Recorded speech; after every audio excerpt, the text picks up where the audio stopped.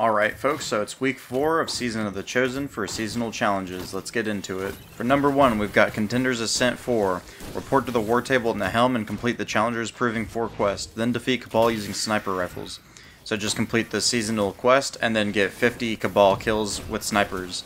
You get the Far Future as a reward and War Table rep as usual. At number 2, we got Golden Reaper. Acquire Cabal gold by playing Strikes, Gambit, Crucible, Public Events, and more. You need 400 gold, and as usual, this is something that can carry over from previous weeks, so you may already have it done like I did.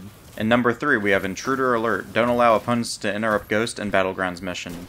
You have to stop 2 interruptions, so basically for this, you just sit by your Ghost and defend it. At number 4, we've got Explosive Entrance. Defeat champions and get grenade takedowns in Battlegrounds.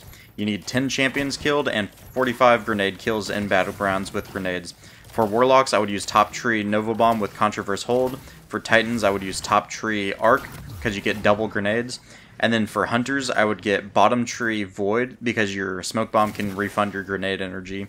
And since Battlegrounds are match-made, you'll always have those teammates to allow you to do that. At number 5, we've got Contenders Delve. Complete a Lost Sector on Legend or higher. So these are just those ones that you're going to see on the Moon, Europa, or the Cosmodrome, where they have the little waypoint that they're in activity. These are the ones that people farm the exotic.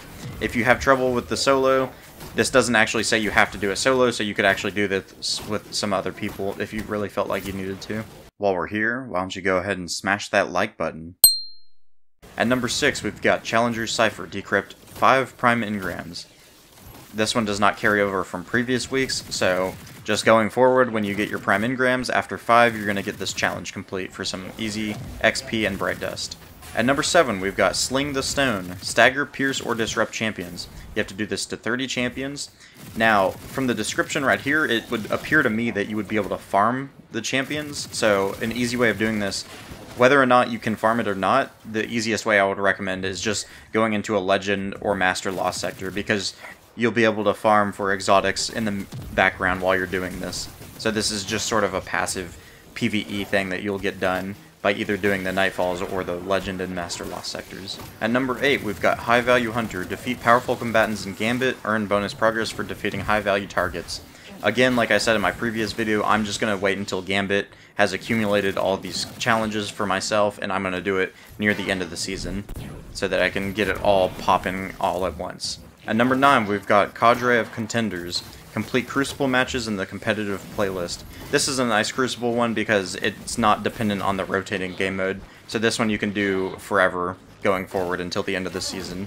And for our 10th and final challenge this week, we got Vanguard Chosen. Complete any Nightfall the Ordeal Strike on Hero difficulty or higher. You have to do it 3 times, and that's basically it. Well, that wraps it up for Season of the Chosen Week 4 challenges. Thanks for watching. If you liked the video, a thumbs up is appreciated. If you want to see future content that I put out, hitting the subscribe button with the bell notification turned on to be notified of future videos I put out would mean a lot to me. And thanks for watching, and have a good day.